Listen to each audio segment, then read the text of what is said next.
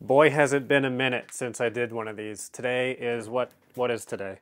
This is Monday, December the 4th, and I went thrifting with a friend, found just some insane stuff that I could not say no to. I'm gonna list it, see what sells in the interim before I take off for Asia. So I'm gonna show you one item at a time, probably make a guess about how long it'll take to sell, and then instantly cut to if it's sold or not. First item is this Patagonia Nano Puff jacket. It's not downfill, it's nylon or polyester fill, but these are just outrageously popular. It's like 4X sell-through right now. It's a women's large. Black is, I think, a pretty popular color. It does have some, I don't know, looks like someone took an iron to it or something. There's irregularities in the fabric, but this will still sell. I'm going to price it down because it does have flaws. I would guess I'm going to sell this within a handful of days, probably within 4 days, and I'll probably sell it for around the $60 or $70 mark.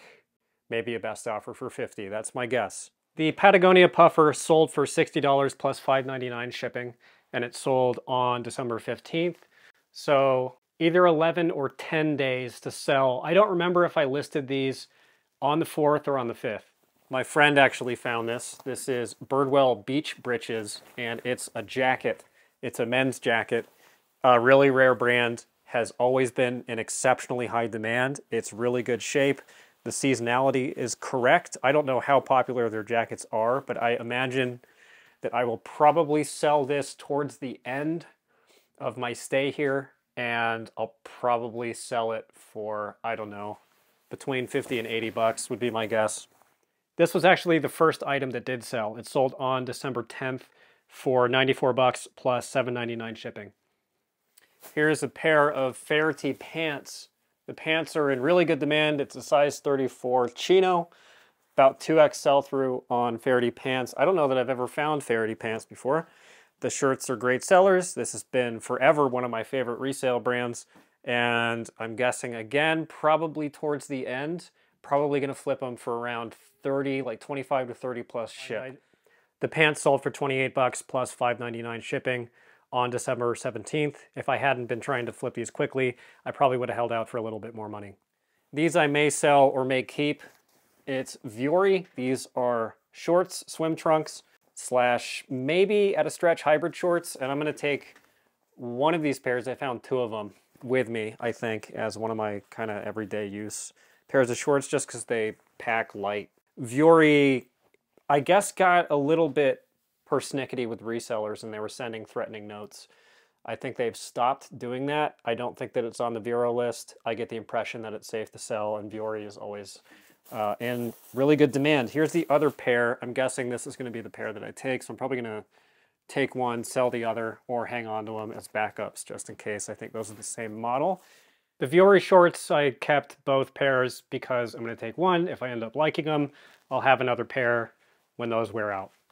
Just a pair of Lululemon shorts. These are athletic shorts, and I may take them. I may hang on to them, again, as backups or to use when I come back from Asia because they're really nice and they fit me. They do not have the liner, which is good, so I could, again, have these as kind of a triple purpose swim, walk,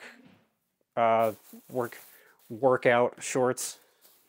These Lululemons I also decided just to hang on to. This I have to decide if I want to keep for myself for my travels or to sell. It is a phenomenal bolo. It's Icebreaker Merino, and it's some kind of athletic purposed thing, and it has this weird pocket down here that I kind of want to take advantage of.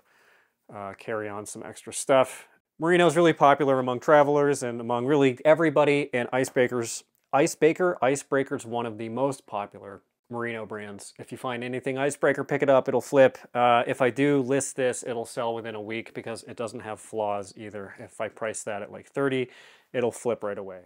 The Icebreaker shirt is a great combination of itchy and weird looking, so I should probably list it to sell it. I haven't done it yet. I'll get around to it. I hold to my guess that it'll only take a few days to flip. And finally, piece of the day. This was on a new clothing rack. A lot of this stuff was on a new clothing rack that came out. That is a Southwest / Aztec pattern wool bomber jacket, or I don't know, what's that called with the big, I think it's a bomber, maybe a Sherpa at a stretch. I'm sure there's a better term for it, and it's exactly the brand that you would want. It's Pendleton, the Beaver State line of Pendleton. There are exact comps for this jacket that have sold for over 300 bucks. The sell-through is really good.